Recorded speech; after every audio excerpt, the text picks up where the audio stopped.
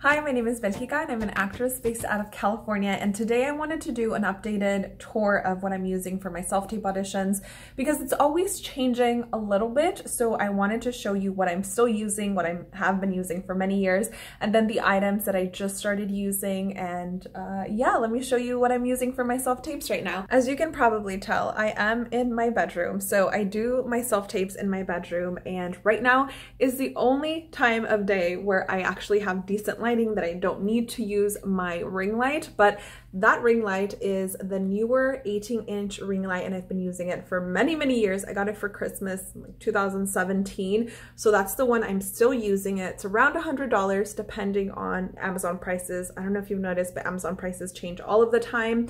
And then I have this Savage paper backdrop. It is a gray backdrop. This one is 53 inches, but I recently also got this 86-inch backdrop, and this one I'm primarily using it for self-tapes that are for commercial auditions. And when I use that big backdrop, I also use this little newer light to just give it a little bit more dimension. So let me just show you really quick on the gray backdrop what it looks like. So, you know, when you're in front of it, it just looks like, ooh, fancy, a little bit more dimension.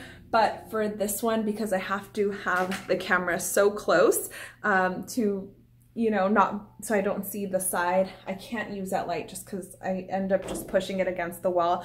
But these two are the main ones that I use for my self-tape auditions. 53 inch is about $35, 86 inch is about $54, and then of course I have these stands. These are very flimsy, still the same ones that I've been using for years, around $35 on Amazon. But since I don't have pets, kids, anything that really will knock it over, that works for me. And then I am still using this mic. I usually use it if I know there's noise somewhere else. Right now I'm not using it. I'm just using my microphone on my camera, on my phone.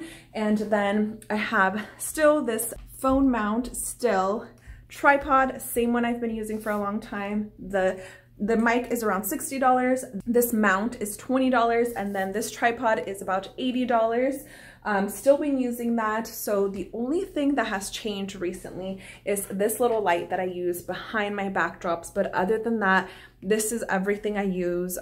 If, you know, I was on vacation or something and I absolutely needed to be able to travel light, I would just take my tripod and, you know, choose a white wall like this and audition like this. But for now, this is still my self-tape backdrop setup, and I do use most of this to film YouTube videos. Right now I am using a gimbal on just like Filmic Pro, and that's another thing I'm using right now, Filmic Pro, to actually film the auditions. Speaking of Filmic Pro, let me adjust the light a little bit because it got a little bit weird.